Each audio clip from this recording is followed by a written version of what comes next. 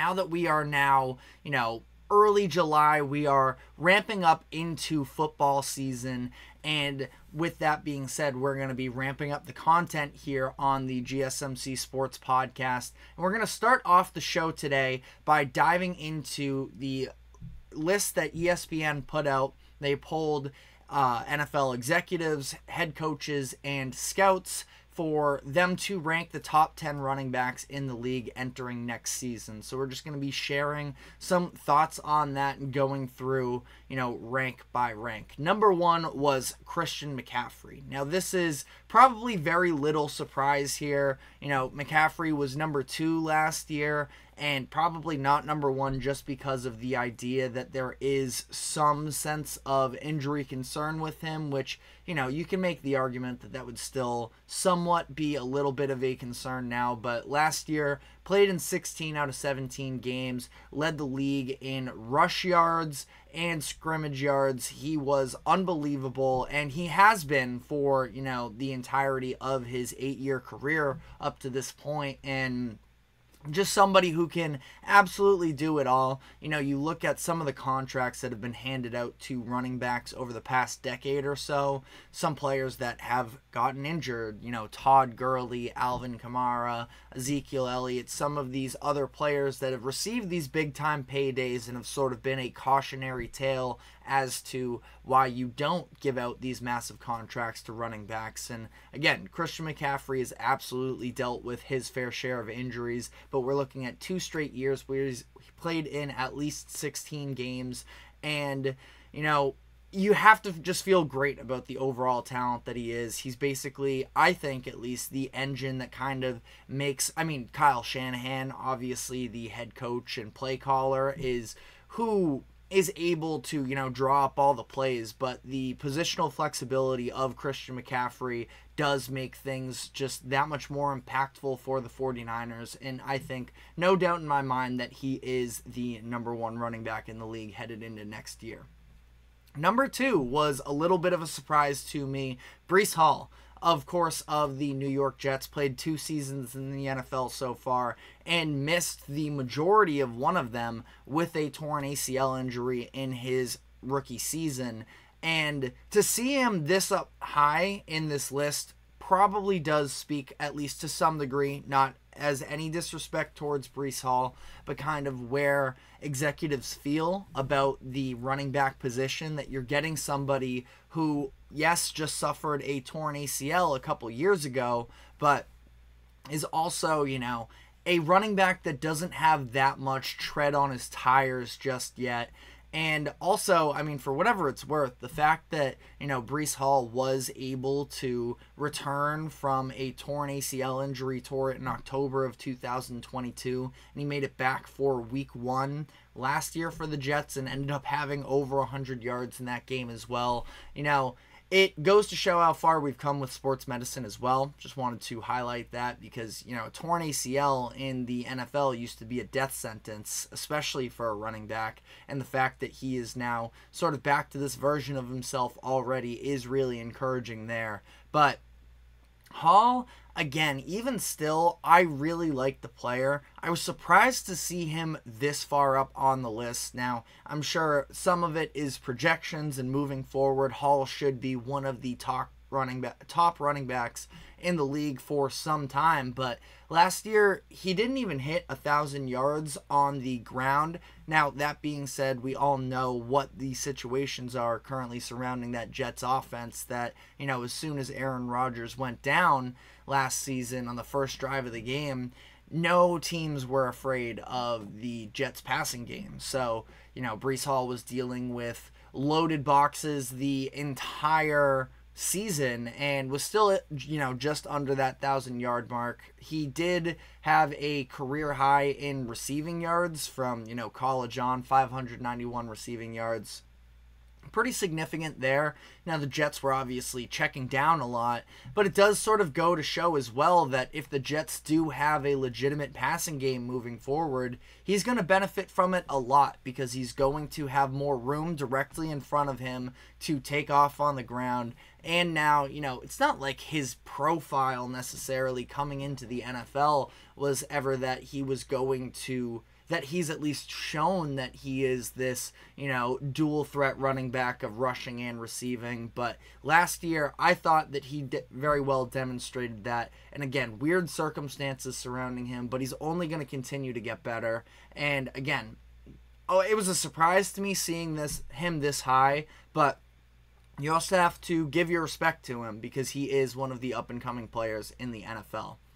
Number 3 is Nick Chubb, and this is obviously one of the most strange players to try and put into a position here just because of the injury factor. Nick Chubb was number 1 in this poll a year ago today, and it was very well justified. Nick Chubb is the best pure rusher, I would argue, in the league. Plus, he's no slouch either in the receiving game. But, when you look at that injury that he suffered in week 2 against the Steelers, tearing his ACL and MCL, had the additional damage to his meniscus and medial capsule all in one hit. It was a brutal, brutal injury. And it's not the first time we've seen Nick Chubb suffer these types of injuries as well.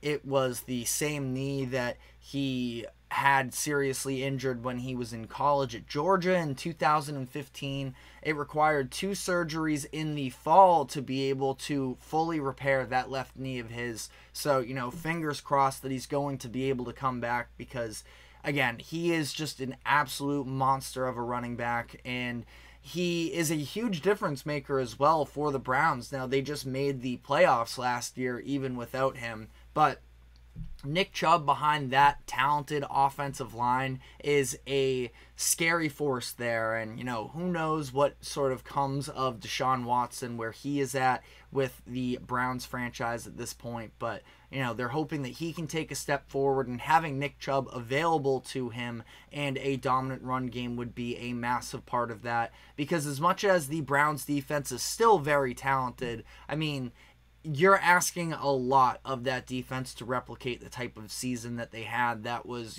borderline historic last season for the Browns, obviously up until that playoff game. Number 4, Saquon Barkley, of course signed by the Philadelphia Eagles in free agency this past year. He's somebody that has definitely had a more illustrious, you could say, profile up to this point in his career versus a Breece Hall. But, there are some injury concerns with Saquon as well, like we just talked about. That's kind of something you can throw into the conversation with just about every running back on this list. But, Saquon is a do-it-all guy that's going to add a much improved dynamic out of the backfield. DeAndre Swift was no slouch necessarily last year, but he also did very much benefit from having, one of, if not the best offensive line in the NFL. And Saquon is going to, now obviously without Jason Kelce on that front, but Barkley is going to be an awesome fit. I'm super excited to see what Kellen Moore is able to cook up with Saquon Barkley and Jalen Hurts, who Hurts is going to be healthier this year. You would have to hope. He was dealing with some injuries that limited his mobility last year. Him and Barkley as a read option threat is something that is going to strike a lot of fear in defenses next year. So this is about the range I would put Barkley in as well. Number 5 was Jonathan Taylor.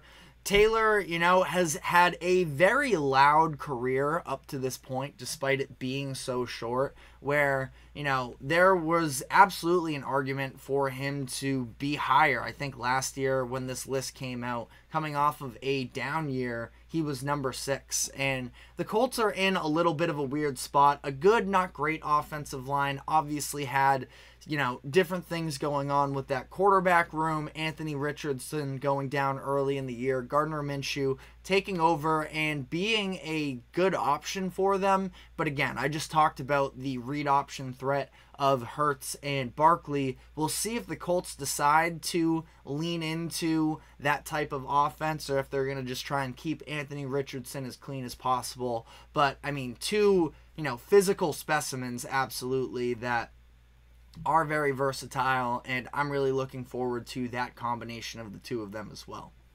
Number 6, Bijan Robinson. And Bijan is somebody who, his stats don't necessarily pop off the screen necessarily from his rookie season, but obviously it was a conversation all year long, the way that he was used, and having Arthur Smith sort of, defending his strategies in terms of how to use Bijan. He is going to continue to get better. You could see in a vacuum, the type of dynamic movements and the cuts that he has, they just stand out on another level. He is an up-and-coming player. I still don't know if I were the Falcons that I would have taken him in the first round last year. I kind of wish Bijan was himself in a better position, but Falcons fans, you should be looking forward to this being a franchise player. I think somebody who is going to exceed his rookie contract, and, we'll see what the price point looks like in a couple years from now, but somebody that's probably going to be in Atlanta for a while, or at least playing in the NFL for a long time. Number 7 was Josh Jacobs. And honestly, I think that ultimately when you look at the very heavy workload he had in the 2022-23 season, the fact that he led the NFL in touches that year, the fact that we saw him physically hold up is a great sign. Jacobs, it feels like he's been in the NFL forever, but he's still just 25 years old. And again, the fact that he has shown the capability of being this absolute workhorse of a running back, and then he's moving into this new system with the Green Bay Packers where they're looking to push their chips in a little bit more. I know that the statistics weren't necessarily the same in 2023 as they were in 22, but Jacobs was in a very lackluster offense last year with the Raiders, and I think that now that he's with the Packers, we're going to see him put up big numbers once again. I do think that he is an upgrade over Aaron Jones, even though Aaron Jones, who, just spoiler alert here, did not make the top 10. He was on the honorable mentions, and I like Aaron Jones a lot. I think he absolutely had a case to, slide into, we'll get there when we get there, but I probably would have had him number 10 about that placing. But Josh Jacobs is an excellent player, and it's important to not forget about him after a little bit of a quieter season last year.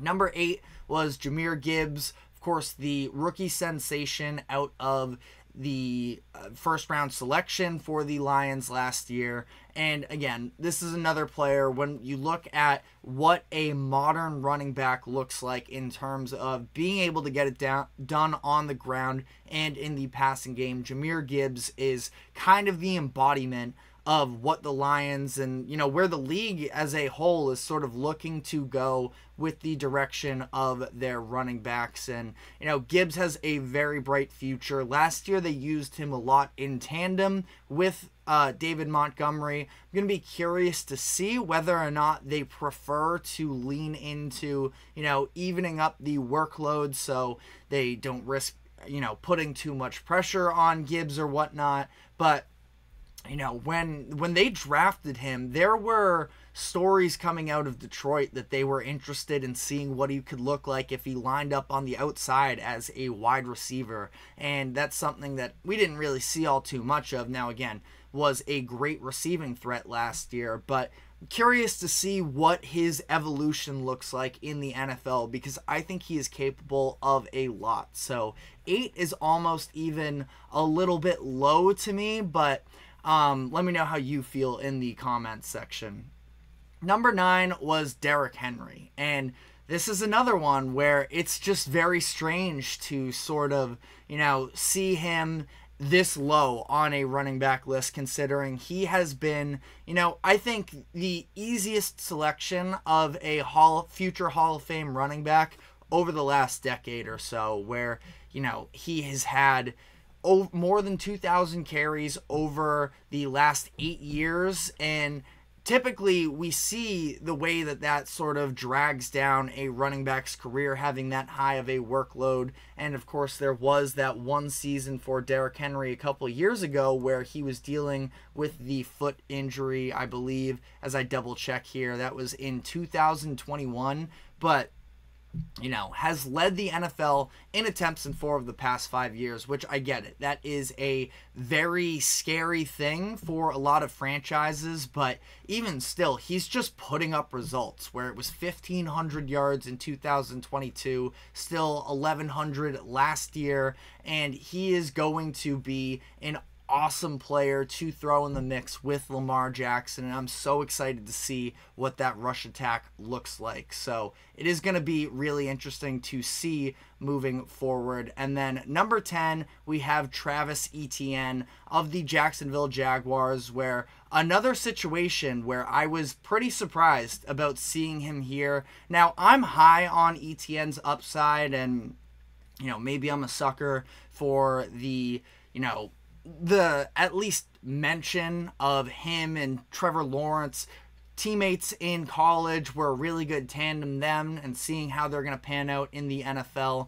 I don't know. I'm not sure if I'm entirely there yet with Etienne. Now, he's had some injury concerns early on in his career, and that's not to mean that he can't eventually come around, but on this Jaguars team that it feels like we've sort of been, at least to some degree, sitting around waiting for them to reach the expectations we've put on them, to some degree at least.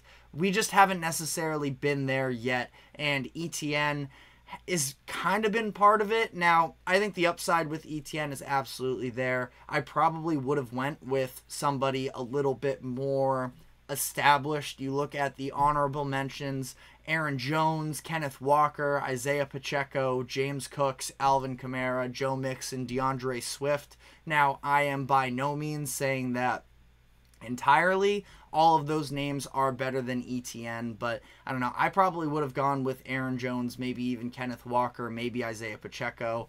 There's just, Etienne is, I would say, on the same tier as some of those honorable mentions as well. But let me know how you feel in the comments section. We're going to be taking our first break now, and then when we come back on the other side, we have a lot of basketball topics to dive into. So we will be doing all of that after this quick break. Don't go anywhere. We will be right back.